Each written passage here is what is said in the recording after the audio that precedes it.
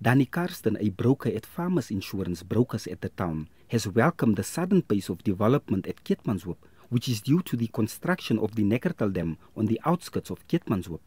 Karsten says that in the past, vehicle owners had to travel to Mariental or Upington to service their vehicles.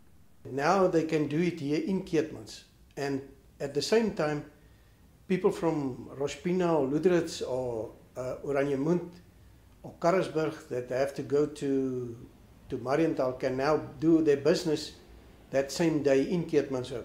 Karsten called on local Keetmanshoop residents to position themselves and set up businesses, as the town is in the process of expanding.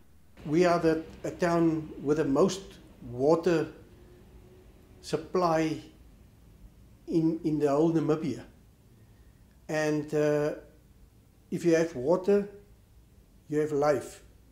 And there can be a lot of development that is using water. Our news team caught up with Jason Ivula just as he brought his vehicle for service, and we asked him how this new development will make things better for vehicle owners.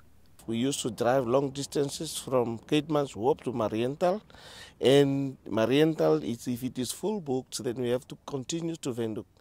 So which take us long distances also for us to service our cars, or if the car get broken, then there's no way you can fix it in Keetmanshoop. With all these new developments, many investors are now taking advantage of the ideal location of Keetmanshoop as a business hub. Natangwa Jimmy reporting for NBC's Business Today, Keetmanshoop.